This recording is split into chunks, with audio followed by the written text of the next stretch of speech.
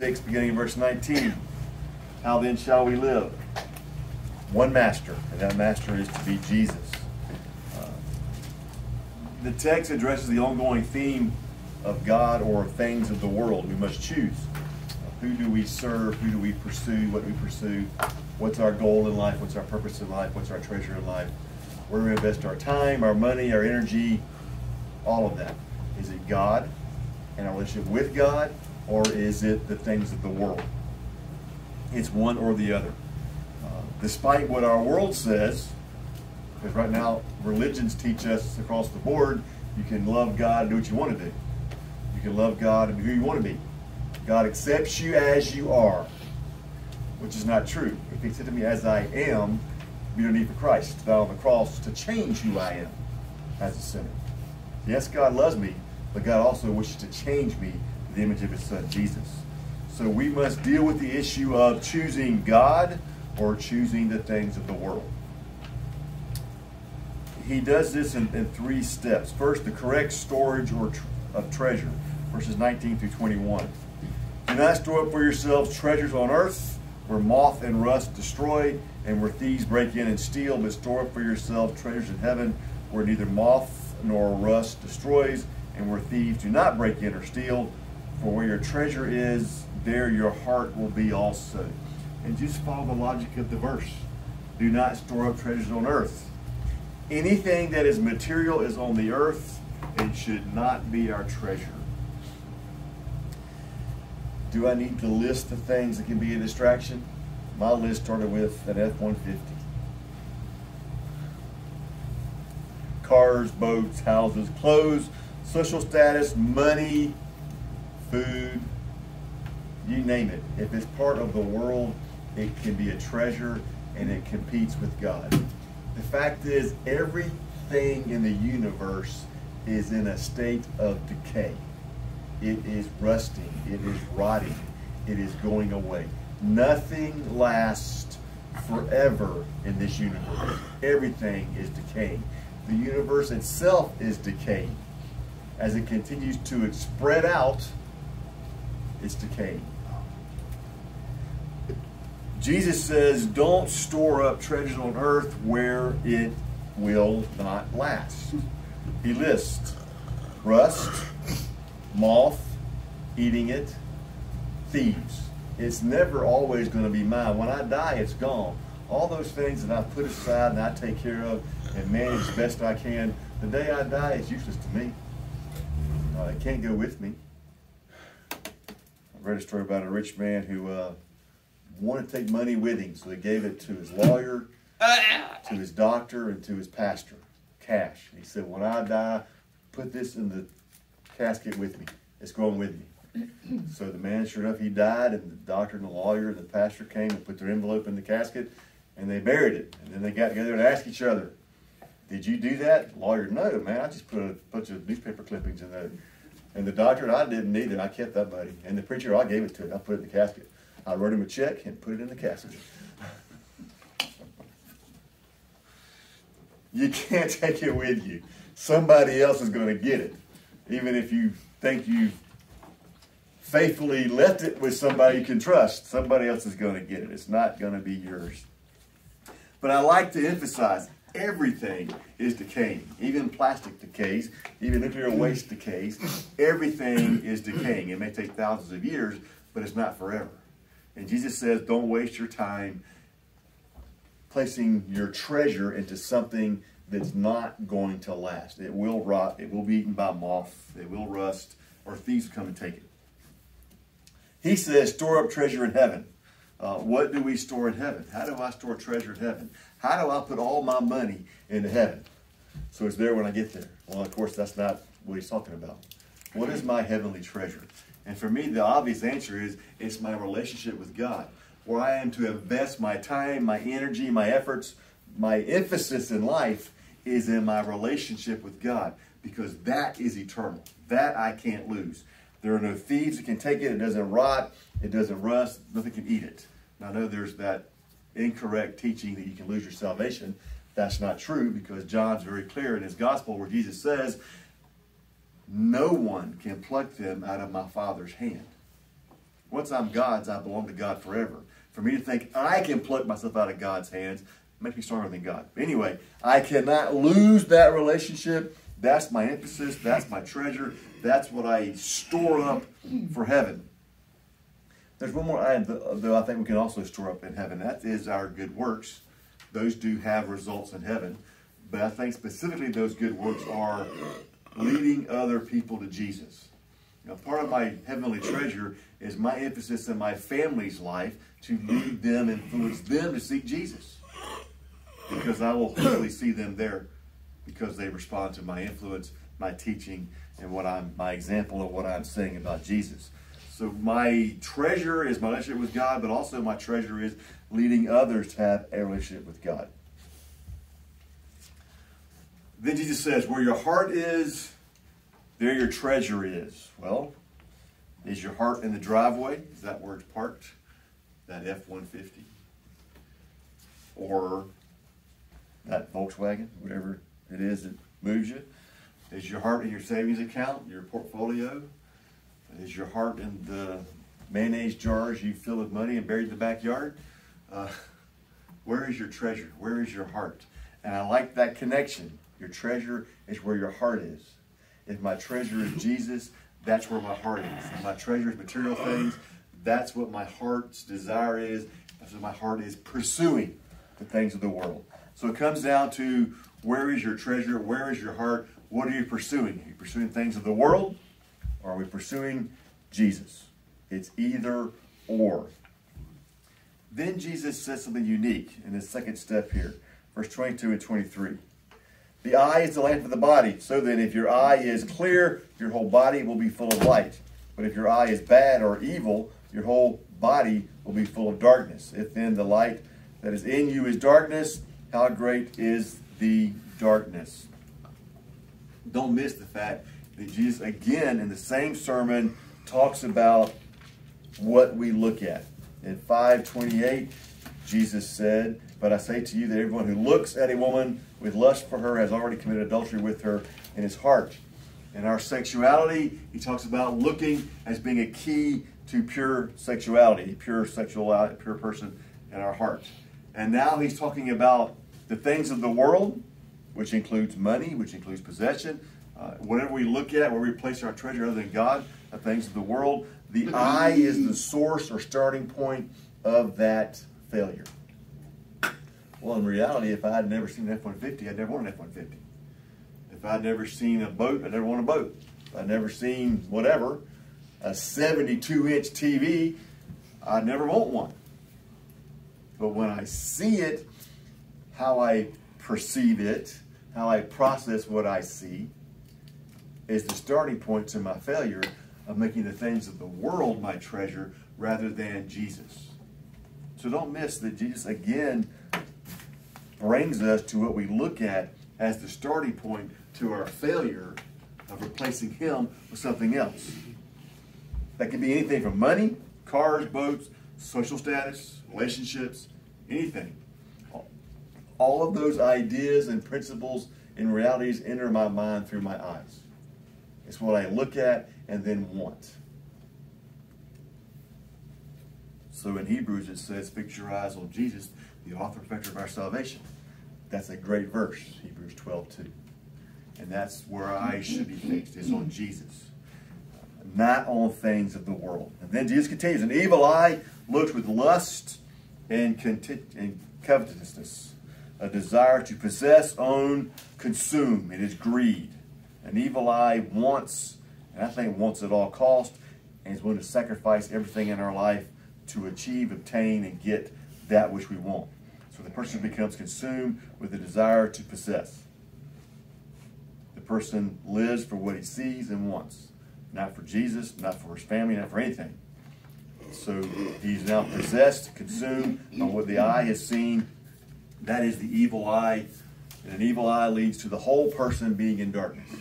And I know folks who have money and they enjoy spending it. They have a new vehicle every year or two. They have all kinds of toys. They live in multiple places. They come and go as they please.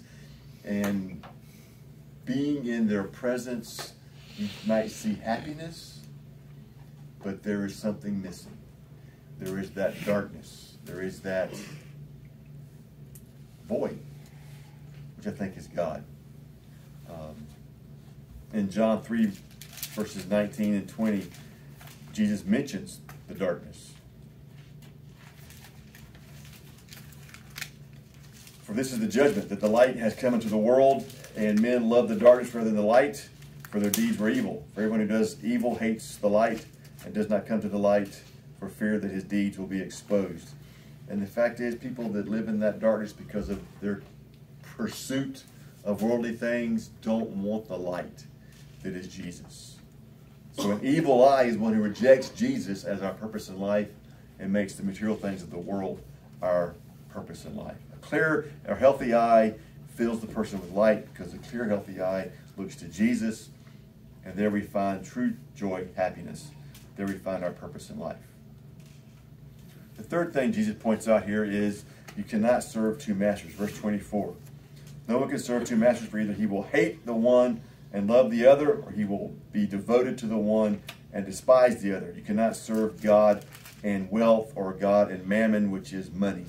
You cannot serve God and money. He's pretty blunt. You will love one and hate the other. So either I love Jesus and hate the world, or I love the world and hate Jesus. If I live for the things of the world, I'm communicating by my actions and my desires that I love the world, therefore I hate Jesus. I can't do both. And our culture currently is teaching you can do both. You can do whatever you want to do and say you love God because God loves you no matter who you are. Well, that's true. God loves me no matter who I am. That's why Christ died for whoever I am. But unless I submit to Jesus as Lord, there's no salvation. There's no eternal presence with God. So I can't do both. It's either or. Who am I going to serve? Do I live for my career? Do I live to make money? Do I live to own possessions? Do I live for social status? What do I live for? Either I live for Jesus and to know Him and to walk with Him, or I live for things of the world. It cannot be both. And again, the American culture has taught for the last 50 years. Abandon everything for your career. That is not biblical. That does not honor God. I have to abandon everything for Jesus, not things of the world. Therefore, who do I serve? Do I serve money? Do I serve job? Do I serve relationships? Do I serve Jesus? Where do I spend my time, money, thoughts, and desires? When I answer that question, I find my master is. And then fourth, Jesus sums it up with some illustrations of why we should not be pursuing things of the world. Verses 25 through 34. For this reason I say to you, do not be worried about your life as to what you will eat or what you will drink, nor for your body as to what you will put on. Is not life more than food, and the body more than clothing? Look at the birds of the air, for they do not sow, nor reap, nor gather into barns, and yet your heavenly Father feeds them. Are you not worth much more than they? And who of you, by being worried, can add a single cubit, add a single hour to his life? And why are you worried about clothing? Observe how the lilies of the field grow, for they do not toil, nor do they spin. Yet I say to you that not even Solomon in all his glory clothed himself like one of these. But if God so clothes the grass of the field, which is alive today and tomorrow thrown to the furnace, will he not much more clothe you? You have little faith. Do not worry then, saying, what will we eat? Or what will we drink? Or what will we wear for clothing? For the Gentiles eagerly seek all these things, for your heavenly Father knows that you need all these things. But seek first his kingdom and his righteousness, and all these things will be added to you. So do not worry about tomorrow, for tomorrow will care for itself. Each day has enough trouble of its own. Jesus says, for this reason I say to you, don't worry about the physical life. God provides for his people. God is responsible for feeding you, clothing you, and housing you, not you.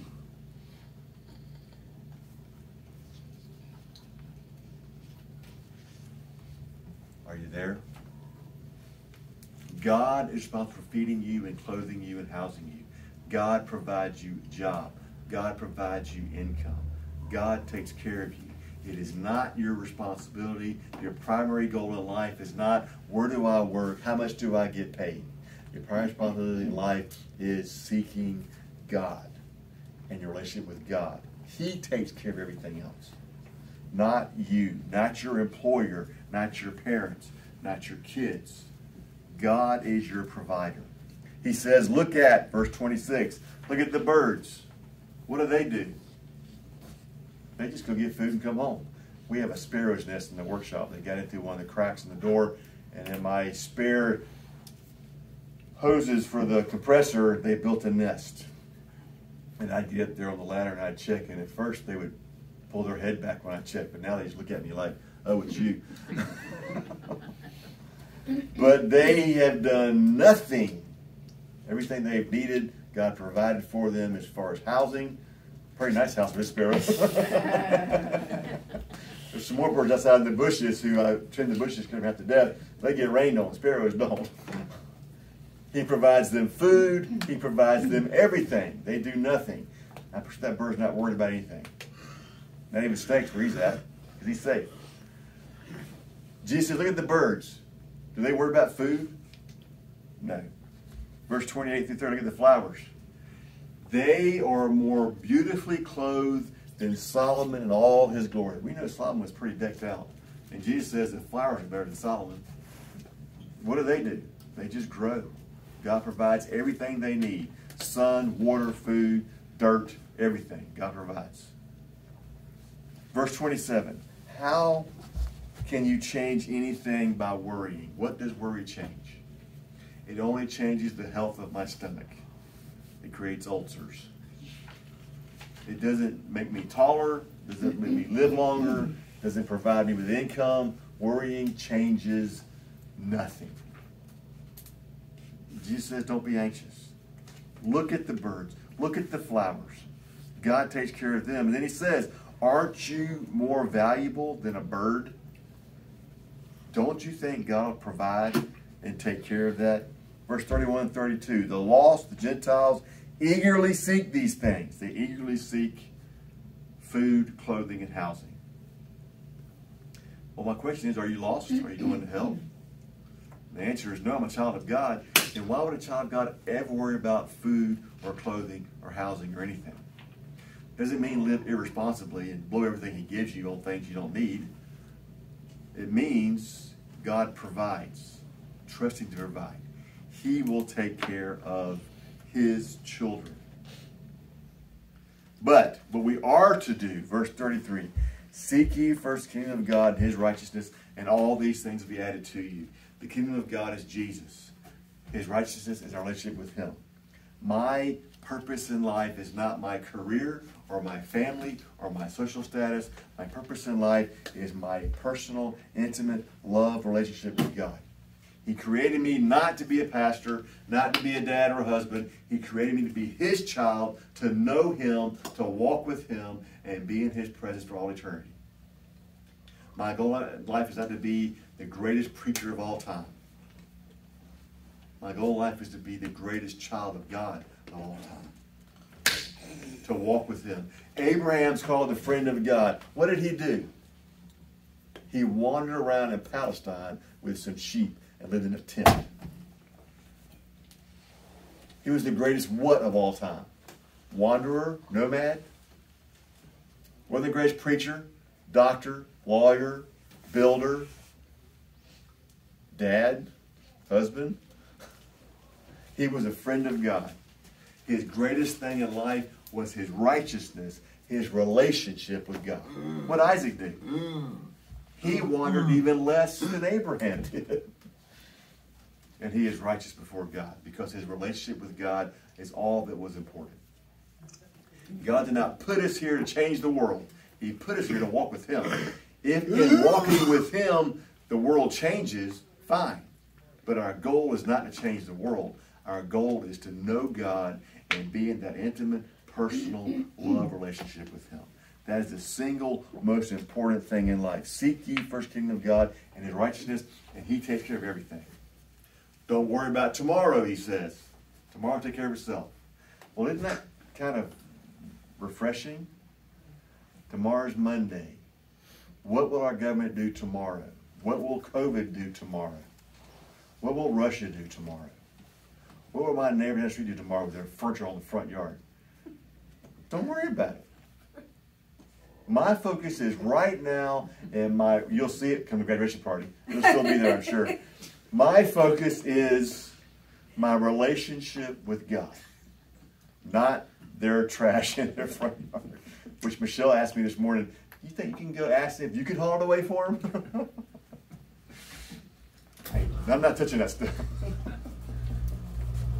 Our focus is not tomorrow or what someone else is doing. Our focus is my relationship with Jesus. So I say to you, read the words of Jesus and trust him. He's saying straight up, God will take care of his children. You are his child. Trust him. Pursue him. Let him take care of the things that the world worries about and is anxious for. It's all in God's hands. Trust him. Let's pray. And Father, we do love you and praise you and thank you that you are our great provider and protector. And I thank you, Father, that you created us for one reason. That's not to grow food or make food or build a house or find clothing, but our purpose is to simply know you and walk with you and trust you. And I pray, Father, you will open our eyes to that truth and that reality, draw us to you, and affirm our purpose is you, Jesus. In his name we pray. Amen. I was saying they were